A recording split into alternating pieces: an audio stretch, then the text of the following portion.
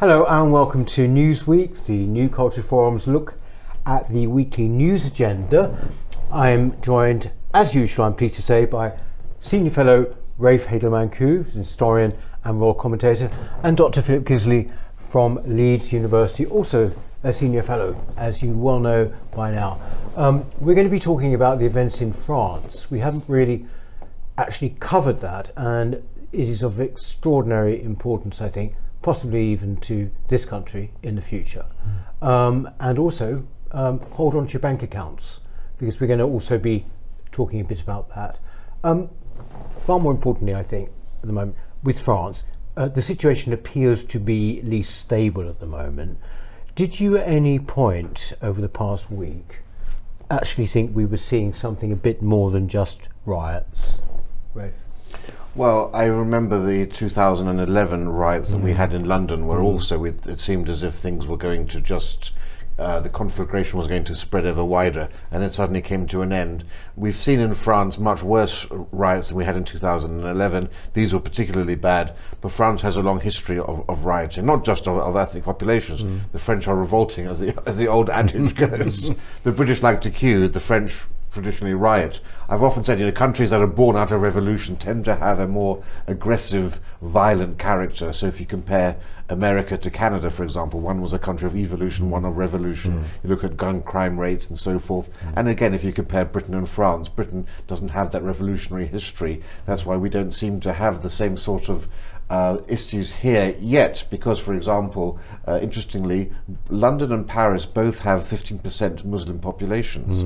And the foreign-born population of London in 2011 was double what you have in Paris. And yet, remarkably, because of the British character, I think, we haven't actually experienced yet the strife that we see in France. But of course, when you have 1 million gross migration per year, one has to ask how long it will be before we begin to see strife and tension increasing here to those levels.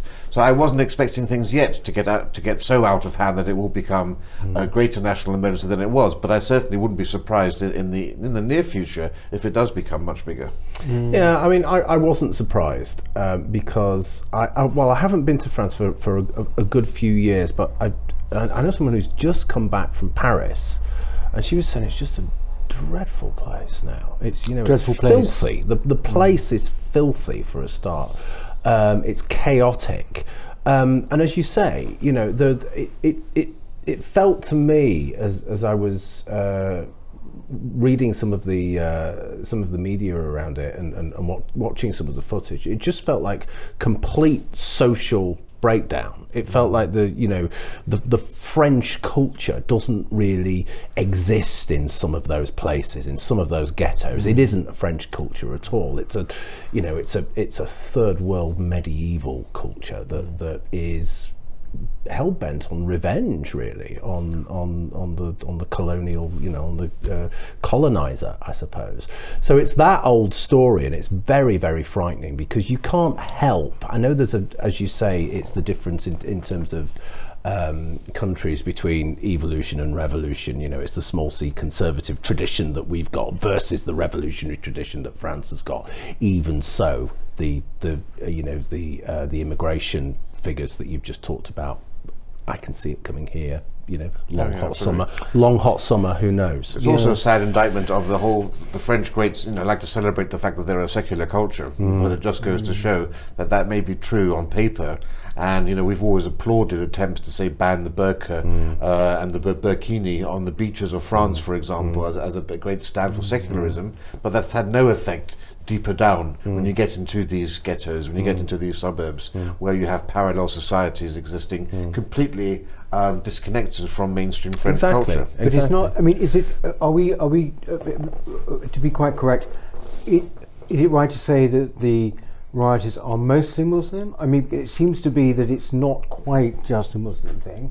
Isn't that right? There are radicals in there too. There's a kind of French Antifa. Yeah. Yes, there is. But I think originally it comes from... I'm not trying to take away from it. No, I think originally it comes from the North African, Algerian population, doesn't it? And I think the 17-year-old boy who was driving illegally in a Mercedes and had failed to stop when the police, tried to stop him. he was of North African descent, so I think it's all connected together. And it's par for the course now. I mean, Antifa and the radical left and the anarchists are so well organized now, well orchestrated, that they have basically, it's almost like, you know, dialing 999 and getting the emergency services when there's a riot. These teams are ready to go wherever, and they're bussed in. Yeah. And you've seen that in America, you saw that in Portland and elsewhere, and you're seeing it on the continent of Europe. You have, you know, Antifa will arrive en masse. Yes. And But of course, the technology allows for that, doesn't it? We saw that in 2011 in Britain, I think, for the first time, really, when they were using Blackberries at that particular time. And now the technology just completely allows for it. And of course, it's like flash mobbing, isn't it? But of a more sinister variety. Do you see? I just want to talk about the coverage of it. A lot of people have seen this as a kind of, you know, absolute direct comparison with George Floyd. Do you think that stands up? Well, it's a comparison. Is it even the point? Well, no, but it's a comparison in the sense that this is a criminal doing something wrong, and everybody is using that as an excuse to run riot. And you know, they're talking about social justice, and obviously the way you deal with social injustice is to go and steal televisions and luxury handbags and all of those things. Douglas Murray has just written a fantastic article about this, pushing back on that whole idea of this is all about racism in French society. No, I think this is about opportunism, much of it. Yeah, when you had the civil rights protests in America, you didn't have people trying on trainers in shops to find those that or walking away with great big widescreen televisions. The 2011 riots here. That's you know, started, wasn't it, by a kid who Mark Dugan, yeah, that's who got right. shot. Yeah, but at the same time, again, you know, they burned down whole kind of department stores. Well, famously the one in Croydon. This lot in France have burned down this beautiful library in Marseille.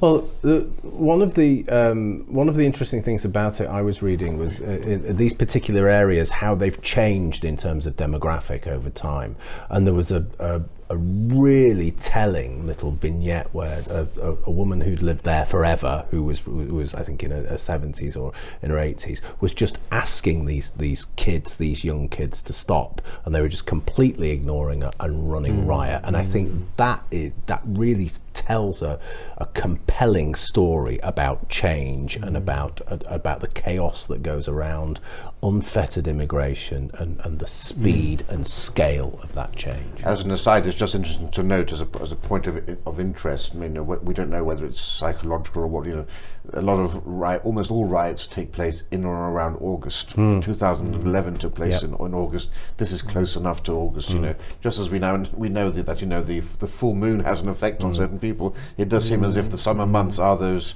periods when you're more likely to get the sort of violent outcome. Well, this is what I say. You know, if we have a long hot summer, which we may well do, our August may be absolutely catastrophic for us. Do you know what I find the most exasperating of all is that when you turn to the mainstream media, I have to use that. We all know what I mean about mainstream. And you sort of think they frame it in such a way that it sort of almost denies any other element. I mean, for example, the article you mentioned with Douglas there, by Douglas, he says, you know, French racism is not the problem. It's not the thing, but it has to be. You know, it's either that or it's political. I.e., they're all fed up with Macron. I mean, in the Times you get this, and you're screeching at the thing, saying, "Don't you see? It's not about that. Don't you see?"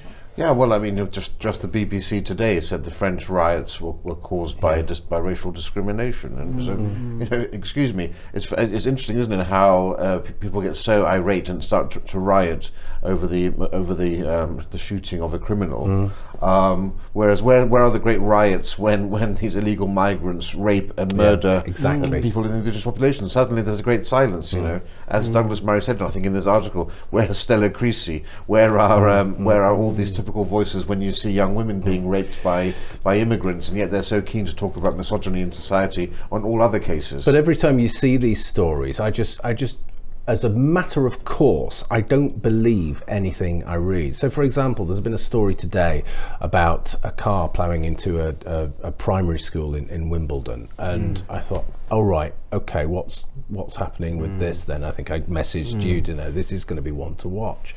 And then a couple of hours later, it said, well, the police are saying this is definitely not a terror incident. And I find myself thinking, really? Really? Is it not? What does a terror incident mean? How are they framing a terror incident now? You know, it might well not be, but the point is, and I'm sure all of our viewers would think the same, I don't believe anything I read in the mainstream media. Well, and that's even in the conservative, you know, things like the Telegraph. Oh, I think there's no difference really. Yeah. Interestingly, actually, you talk about the difference between France and Britain, which is largely there, but there was a piece in the Telegraph today by Charlotte Gill talking about how she's so concerned about the apathy in this country. And I'm just wondering whether, in fact, that is a big part of our response. You know, when you say the French riot and the English, you know, queue and blah, blah, I'm just wondering whether people look at this and they just accept it now as part of life. I mean, I think people are just so fatigued with this whole very formulaic response, which tends to go on two levels, doesn't it? One, it's don't look back in anger. You know, when something terrible happens, it's okay for the rioters to look back, forward and sideways in anger, but we are not allowed to look back in anger when there's an Islamist atrocity, for example. And the second response to that is always the same thing, and it's worry about an extreme right-wing reaction, you know, which never happens, you know, and what they, you know, how they define far right, it's not extremist, they always call it far right, isn't it? It's people just being quite rightly up in arms about atrocity. Yeah, you know? So it's always those two things, and it's people are just sick and tired of that response from the media. Do you remember a few years ago? I mean, France has really had it in the neck, hasn't it, for years? You remember the Bataclan, it's the Bataclan Club, you know, the massacre there. That time in Paris, 2015, roundabout, I think, 2017 too. You know, priests getting their kind of, you know, throats slit, and obviously also Francois Paty, who was the guy, the teacher, who was beheaded, actually, and Charlie Hebdo. And Charlie Hebdo, of course, it's just had it, you know, and yet you sort of hear, of course, still in all of those cases, I bet it would have been the French who basically were blamed, wouldn't you say? You know, for their attitude, for their lack of inclusivity. We're very inclusive here, right? I mean, do you think that anything like that could actually happen here? Yes, of course. I mean, on that scale. Well, of course, remember, we did have the beheading of Lee Rigby, for example, didn't we? We've seen the stabbing of Salman Rushdie in America. You know, it won't take much for a similar thing to happen here. The fact that it hasn't happened hitherto is something of a miracle, and again, testament to our natural small c culture. But I think it's also this idea, I think, that people have that the French nation is particularly hostile to Muslims. I think there's also that idea, which is why perhaps it provokes a stronger reaction. But also they have, well, yes, antipathy maybe, but at the same time they also have a much stronger sense of their own culture still. And a stronger sense of country as well. Yes. Like France is very important to them, isn't there? And it breaks my heart that we don't have that. We seem to have lost that in the mainstream. Well, it's interesting, isn't it, to contrast woke culture here with France, right? We still have a very macho culture, for example, in France compared to here. And a lot of the woke issues we battle with, you don't find in France. And it may be very well, as you're saying, it's not just being antipathy, it could be just a general undermining of our culture. That those, you know, radical elements don't feel that there's any need to have an uprising because everything's being eroded so quickly. They just need to wait, and eventually they will just naturally take over. And they just won't. I do go along with that. I don't think they're aware of what British culture is, because it's been hidden and disconnect it. All of the particular elements are disconnected so much that you can't put it together as a whole and identify what it is if you haven't lived here all your life, if you're not part of the broader culture, if you're an immigrant. It's very difficult to say. I mean, for young people especially, it's very difficult to say, you know, what does it mean to be British? You know, they won't talk about the common law, they won't talk about democracy, they won't talk about the monarchy and all of those things. They'll talk about inclusion and a good attitude towards the environment. So it isn't very clear to these people anyway what it means to be British. I think they've got absolutely no idea. Yeah. No idea, and that's been completely, I think, intentional. Moving right back home to something which sounds like a small thing. Actually, it's really, really concerning, and that's this bank balance, bank account business. Obviously, it's, you know, it started by Nigel Farage going on a monologue. I think it was on GB News, wasn't it? Or first of all, it was on his own channel, talking about the fact that he had been sort of effectively cancelled when it came to banking, and suggesting that he might even have to leave the country. But then, as a result of that, a few more cases are coming out, aren't they? I mean, you know, it's interesting, is it not, how it's always one side of the political argument that's having this, isn't it? Yeah, I mean, the particular bank he's talking about, I don't know whether he's named them, but I know who it is. I think most people do. Well, he's know named who it is. as well now. It's Coutts, isn't it? Coutts now, we know. Yeah. But interesting, someone showed an image of their great big front window, and it's just one great big pride flag. Yeah. And so, you know, poor Nigel. Yeah, they're just going to cancel him. But it's so frightening. It's incredibly frightening. This idea that, you know, the currency we're dealing with now is actually politics. You know, and you're either in the black or the red, depending on whether you're left or right. And that it's such a bizarre place to be. And don't forget, now cash is leaving. You know, we're not using cash anymore. We are completely beholden to these institutions which are essentially out to get us. And that's why this is really, I think, the most powerful weapon in the woke arsenal. Yeah. The ability to take away your bank account, because you cease to have any sense of agency in life once you don't have a bank account. It's the ultimate weapon, isn't it? Yes, there's nothing you can do, and that's why Farage was thinking that he may have to leave the country because of that. It's extremely powerful. And Coutts, you know, let's remember, Coutts is the banker to the royal family. Yes. Coutts was the most traditional small c conservative institution, and when they are trying to use this PEP reason to PEP being politically exposed persons, which is increasingly being used again, very Orwellian type of way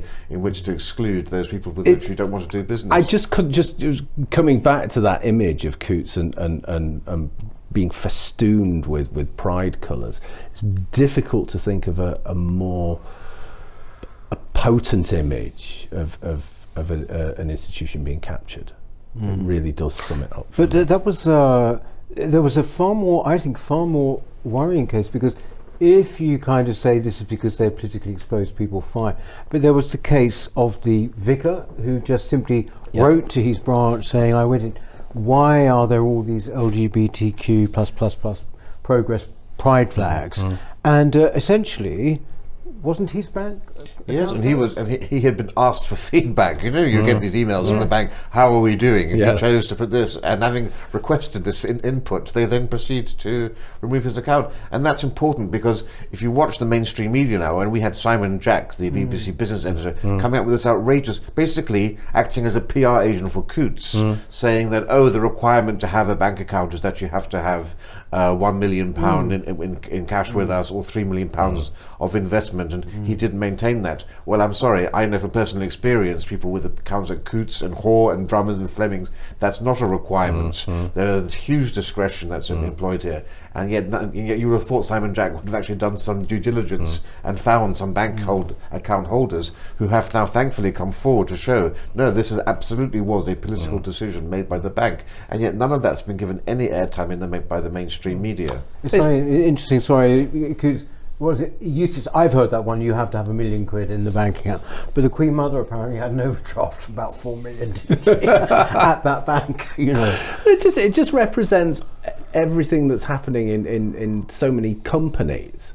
You know, where companies routinely say now, if you don't share our values, we don't want your business. You know, and our values are this very rigid ideology which usually revolves around trans, LGBTQI plus stuff, and the environment, and you know, hugely contested stuff. And if you don't follow in lockstep with all of those dictates, then you're a non-person. Yeah. And it brings us ever closer to this social credit society, which it does. Which I'm absolutely sure. I know we agree on this. You know, it may be a decade, if not less, ahead. Many of our viewers, I'm sure, will be familiar with the Black Mirror television series, which had an entire episode based on this social credit system, which is already. See that one, actually. It's there was a sort of a paradise in America, an idyllic town where everybody was too scared to drop any litter or not to smile at somebody as they passed by, so they had to have these false smiles, lest anyone give them a thumbs down and everything was based on that sort of Uber rating out of 5 stars. Where are you? And you'll be denied access to certain places or to getting a mortgage. You know, and of course here we are. That was about 4 or 5 years ago, and we are inching ever closer to that. And it does actually exist currently in China. Yes, it does. I mean, I'm just for all of this paraphernalia. We've just come out of Pride Month, and the shops where I live, it's a particularly right-on kind of place, and all of even the Aldi, you know, has a great big shrine full of balloons and you know, and signs all over the door. It's just like walking into a dystopian nightmare, even when you're walking into a budget supermarket. It's bizarre. I should probably just explain what social credit system means. If you don't hold the right views, or you act in an antisocial manner, be that dropping litter or being grumpy or so forth, you will be downgraded by your neighbours, or by your shop owners, or by your bank holder, or by your Uber driver. And the lower you go down, the fewer privileges you have. And this is a means for China to enforce its control over society. But also the practical, for most people, the practical result of it's going to be, you go to get a ticket, get on the train, and you will be refused a ticket because you didn't pay your mortgage. Yes. So this is totally out of your hands. Which is what this bank thing. But it could even be tied to what you've posted onto Twitter, the views that you've espoused, you know, things like that. And there'll be, and of course, with facial recognition, it will also be: have you attended events you shouldn't have attended? This is how it's being used in China. Well, it comes back to this idea of the post-revolutionary society that we live in. We have this is the antithesis of what it means to be British, and yet it's de rigueur right through commerce, right through the institutions, right through education. We live in this post-revolutionary society, and it's extremely frightening. Well, as we know from the number of people in the country who are still willing to go into a lockdown if needed, what it means to be British is no longer what we thought it meant. People don't cherish those freedoms any longer. Is it actually majority? I think it's still, absolutely. It's I still think a majority. it's a majority of people who would do it again, and you know, you're hearing people talk about actually it will happen again. It might even be to do with the climate this time or something like that. We talk about 15-minute cities and all the rest of it. It's all part of the same thing, isn't it? Speaking of, just finally, I do think I would like to mention this.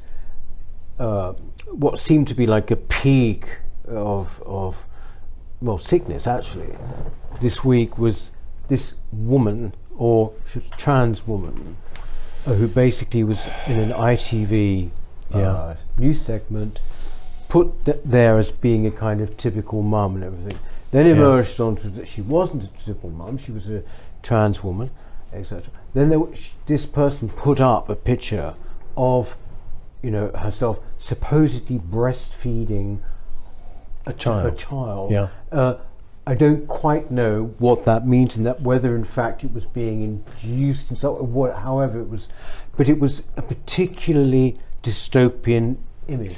You know? Yeah, because that was ITV's representation of the struggling mother. But added to that, this person's Instagram account was full of images with him trying on nipple clamps in sex shops and saying, you know, I want these to really pull, juxtaposed to having a baby sucking on his nipple. I know. It's just we revolting. Put the picture up now just in case you haven't seen it if you're not on Twitter. I don't know whether it's hit the mainstream media, but essentially you sort of think, surely this has got to be some kind of, you know, peak that we've reached here. We've crossed some kind of Rubicon, whatever.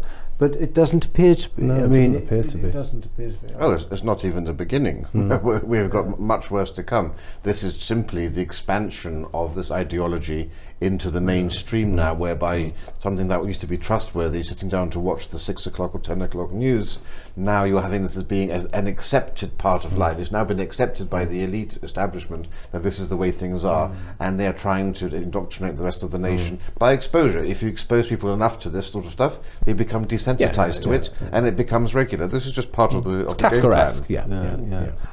Just before we go, congratulations are in order to the LGBT Alliance. You might not have heard of them, but they are gay and lesbian, bisexual alliance who basically believe in biological sex. They believe in men and women. They believe that sex actually does exist and is immutable. And they were basically in court because this outfit Mermaids, which is a pro-trans lobbying group, basically tried to have their charitable status taken away from them. That would have been, or the end of them actually.